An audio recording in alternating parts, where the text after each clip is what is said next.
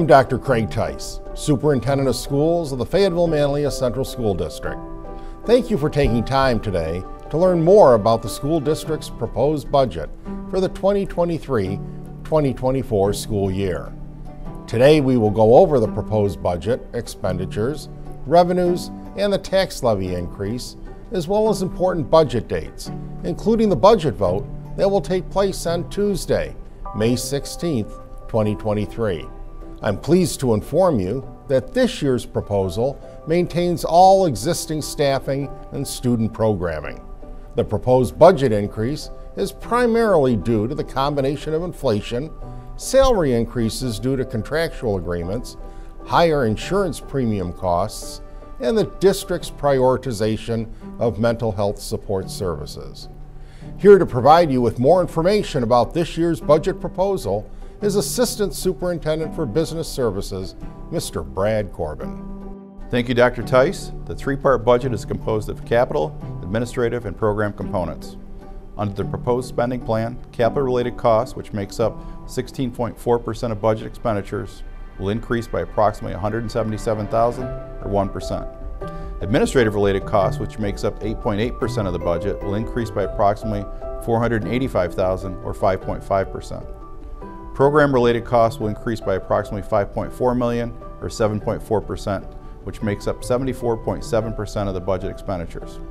The proposed spending plan carries a 6.1% increase.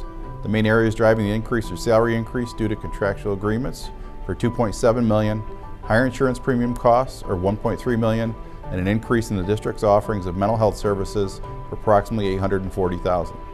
These expenditures account for approximately 78.7% of the total $6.1 million budget increase. If these driving factors are removed, the budget increase is approximately $1.3 million. Additional budget expenditures include an increase in funding for special education services in order to accommodate the expanding need for those services for $400,000, as well as an increase in transportation spending for a total of $400,000 in support of the district's UPK program with the addition of transportation routes. The other line item to address is the transfer to capital for $500,000, which will fund restroom renovations at Mott Road Elementary School to ensure accessibility along with ventilation improvement work, which includes the installation of an air conditioning system also at Mott Road. As the district continues its work to support the social, emotional, and mental health and wellness of its students and staff members, the proposal seeks to maintain and expand upon the district's current mental health services. For more on that, here is the Director of Counseling Services, Heidi Green. Thank you, Mr. Corbin. The budget proposal maintains Onondaga County's Tier 2 Access Helpline along with the addition of 3 full-time student engagement specialists, 1 at each elementary school, to provide additional mental health support to our younger students. As federal stimulus funding is discontinued, the budget's mental health expenditure would also be used to maintain the district's current mental health services. Stimulus funding currently supports a portion of the district's offerings, including the family school liaisons at each school and Will DeSantis, our mental health educator from Contact Community Services. The budget proposal seeks to preserve these positions for a total of 7 contractual positions. The proposed spending plan includes funding for the addition of a Student Assistance Program counselor at the high school that provides drop-in mental health support, which was specifically requested by the students. Funding for existing mental health programs, such as training and programming with CNY Mental Health Counseling Services with Dr. Melissa Carmen, would also increase. Additional mental health services that will be maintained or added under the budget proposal include a student school climate and mental health survey, seats in the Virtual Learning Academy, and BIMUS, the behavioral screener that was administered to all students in the 2022-2023 school year. Thank you, Mrs. Green. Through the years, the budget has increased, culminating in the proposed budget for 23-24, representing a 6.1% increase. We're now going to switch to the revenue component of the budget. The 3 main components of revenue are property taxes, state aid, and other sources of revenue.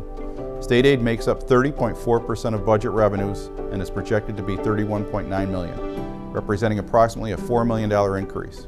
The main factor driving the increase is state aid in the form of foundation aid, which increased by $4.2 million or 29.4%. This is due to the New York State Foundation Aid phase-in plan, which provides districts with full funding. Property taxes account for 66.8% of the budget revenues. The property tax cap, which restricts the property tax levy increase, is 3.82%, or a maximum increase of $2.58 million.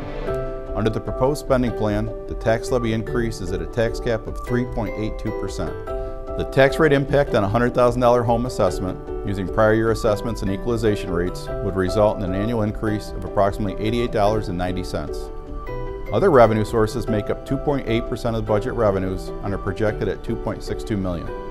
The assigned fund balance will decrease by $800,000. The school tax levy has increased over the past 5 years, and with the proposed 3.82% tax levy increase, the tax levy would be approximately $70.1 million, which is approximately $2.6 million increase. To learn more about the proposed budget and to ask any questions you may have, the Fayetteville-Manlius School District invites you to attend the budget public hearing, which will be held on Monday, May 8th at 6 p.m. in the Eagle Hill Auditorium. You can also submit your budget questions using the Let's Talk communication portal that's available on the district's website. Finally, community members who are registered to vote are also encouraged to vote Tuesday, May 16th. We hope to see you there.